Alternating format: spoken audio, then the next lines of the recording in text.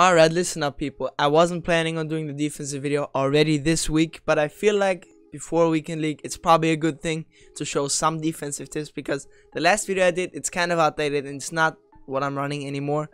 So I probably want to give you a heads up on that. This is going to be about Big Nickel over G. It's the best combination defense there is in Madden 21. Just because of how powerful audibling down is. You can put a running back in a wide receiver, and then you can go from gun bunch to I-4 formations, and that's just really tough to defend. So I want to give you like the defense to kind of stop both a little bit. Obviously, you're going to give up yards against some really good players. That's just what's going to happen. But this will kind of make it easier for you to limit them to less yards. Now, if you haven't subscribed yet, please subscribe. I'm trying to get to 700 subscribers. And yeah, let's just get into it. Cover 2 man is going to be the defense. Let's talk about where we want to have our players first. I always want to have safeties and linebackers because that's just better. If you go right here on normal package, then you're gonna have some very weird adjustments on defense, and you don't want that. You want slot cornerback as your package. That will then put a slot cornerback, whether in Big Nickel generally there's a strong safety at the slot cornerback position where it would be in Big Nickel, where it would be in normal nickel at. So you want to go to slot cornerback to have 5 cornerbacks on the field, and now you have kind of the defense you want. Put in safeties right here, and then put in outside linebackers, or not outside linebackers, or middle linebackers right there at the 2 defensive end spots. If you're playing a passer, if you're playing a runner, you want to have you generally want to have some run stuffers out there. So let's call cover 2 man, and let's first talk about for example, strong wing. Yes. Run defense, it depends on what my opponent is coming out in. If he's coming out in a very heavy loaded set like this, which is very heavy to the right, then I want to show blitz, make sure that both of my safeties are at the line of scrimmage, just like that. I want to slant the D line to the side where the runner is going to be at, and I want to blitz my safety. Now if I run stretch, then I want to see if there's a gap that I can shoot through, and if there is, then I'm gonna do that, and I'm gonna get some yards. If there isn't, however, this is where things get interesting. I'll move this guy right there. If there isn't, I always want to stay on top of the running back, so I'm gonna mirror the running back. You'll see what this looks like. I'll snap the ball, and now you will see how I'll mirror the running back, and now I kind of shoot down and try to get that tackle. You get a lot of sheds if you have good D linemen. That's just how it works this year. You just have to make sure to slant to the side where a potential stretch is going, because otherwise you wouldn't be able to get the sheds in the right direction, and that's also important. Get your defensive line to shed to the side where the stretch is going to. So one more time, I'm just showing you how to defend stretch, because that's generally what people are gonna run. Against dive, it's a little bit difficult, because if you slant if you slant your line to the right, and now do I have dives on my elbows? I don't, but power O will be good enough. If he now runs a little bit more up the middle, then it's kind of difficult. Then as soon as you see an audible, or as soon as you see that your opponent gets a handoff animation where it's up the middle and not to the sideline, so one more time, not to the outside, so just like that. As soon as you see that right there, you want to shoot down and just try to muddy that whole thing up, because otherwise there are a lot of yards. So just make it difficult, get some bodies in there, try to make it as confusing as possible to get out there. That's my tip for inside runs in such very one-sided formations. Now, more balanced set, for example, would be something like I from close. I from close is difficult because you can flip there's a stretch in there, and you can flip the stretch to pretty much whatever side, and it still is a good stretch. So for this, it's really difficult. I don't want to, I guess I'll give you my I from close defense.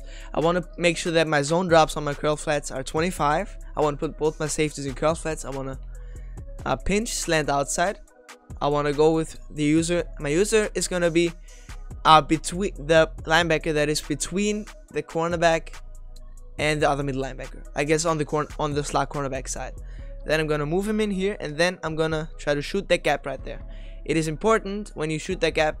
He still breaks a lot of tackles, because I don't know, they kind of feel like they have to make the Seattle defense bad in Madden. I don't know why, because they actually had a good game last week, and I don't even think that they are that bad. All they're just getting put in positions where they don't want to give up touchdowns, so they play really soft, and they give up a lot of yards that way. But when they need to get a stop, they get a stop. Sorry, kind of a little bit of a rant like the Seahawks, but this is my setup once again. Boom. And you have to wait about half a second.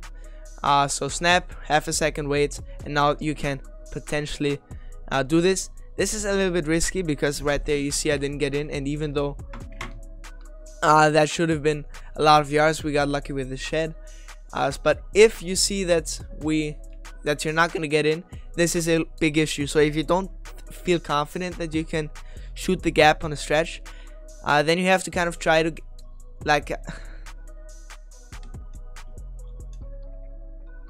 then you have to kind of what am I trying to say? Then you have to kind of, just like previously, stay over top of the running back. So right there, oops. Okay. You can see that backside pursuit will get him hopefully. But the thing with this is, this running back in practice mode, if I don't use him, he's always gonna find the perfect spot to cut up.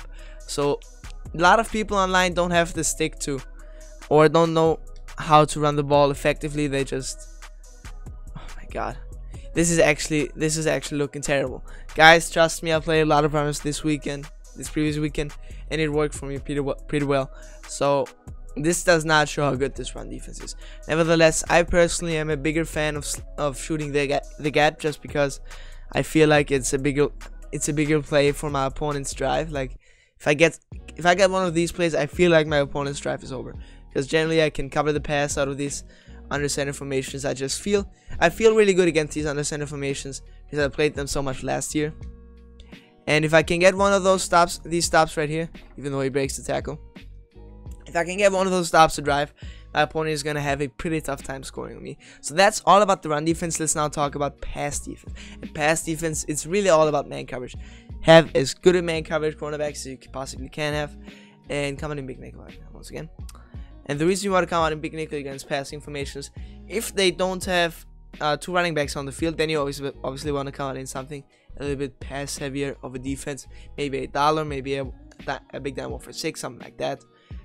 But if they come out with two running backs on the field, then you want to come out in this.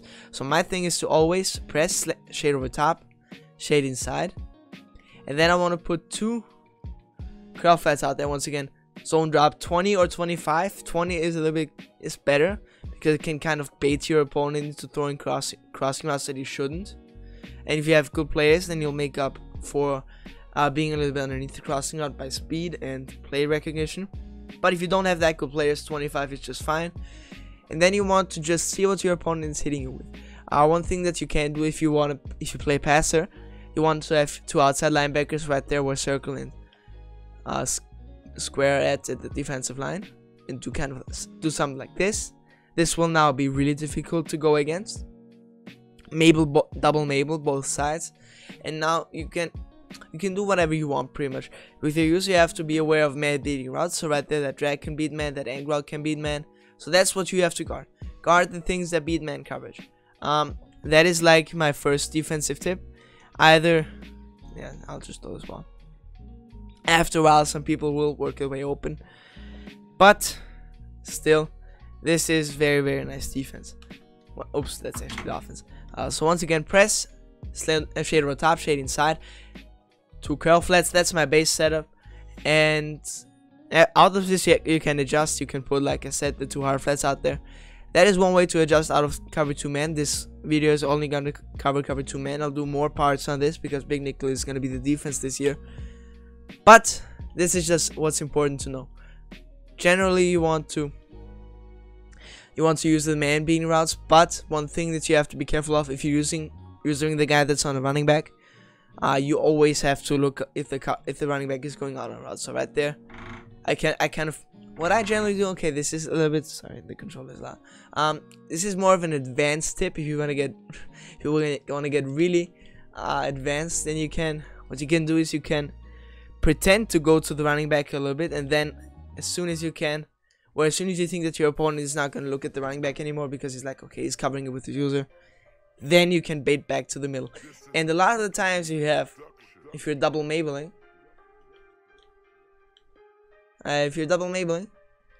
like this, then if I cover the running back right here, then he's gonna run into a zone.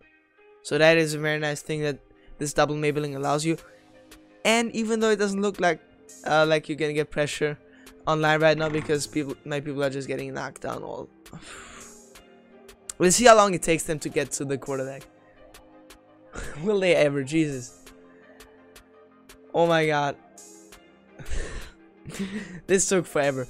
But in Ultimate Team, if you have two good pass rushers right there, they will actually get some pretty nice pressure. Even though that just completely contradicted what I was saying. But this is my setup, or this is my setup. If you want to get some more pressure, obviously these 4 people actually they get kind of good pressure. Even the 2 get good pressure. These 4 obviously get a little bit better pressure.